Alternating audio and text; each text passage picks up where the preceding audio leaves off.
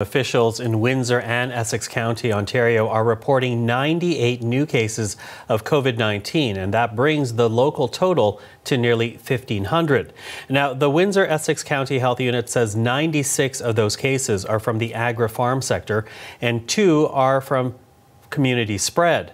The latest increase in cases is the area's highest since the start of the pandemic, but according to the Mayor of Leamington, Ontario, the development is not a surprise.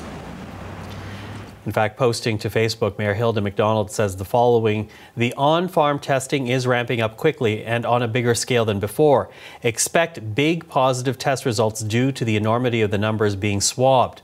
She goes on to say the municipality is working with partners around an isolation housing plan for the workers and cohorts who test positive. Announcement of the details, she says, is coming in the next few days. And also in Leamington, Ontario, a march for migrant rights was held today. Demonstrators are demanding more rights, better working conditions, and an easier path to permanent residency for workers who have been essential during the pandemic. And as Talia Reacher reports from the march, it comes on a day when a memorial was held for the 3rd migrant worker to die of COVID-19 in this country. Dozens have gathered for a march here in Leamington, where hundreds of migrant workers have tested positive for COVID-19 throughout this pandemic. Protesters have been chanting, "Good enough to work, good enough to stay."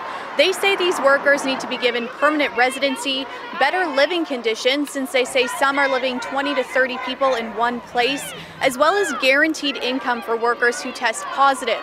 Earlier, we spoke with one of the organizers of March for Migrant Rights. A lot of people are complaining about migrant workers not getting tested for COVID, but no one talks about the fear that they have of getting deported back home because the farm workers don't give them any sick days, any personal days. This rally comes on the same day Juan Lopez Chaparro will be laid to rest. The father of 4 from Mexico is the 3rd migrant worker in Ontario to die from COVID. This week, both Prime Minister Justin Trudeau and Premier Doug Ford addressed this issue, promising more testing and more resources and agreeing that more needs to be done. But protesters here today say these issues have been happening for years and COVID is simply shining a bigger light on them. Talia Ricci, CBC News, Leamington, Ontario.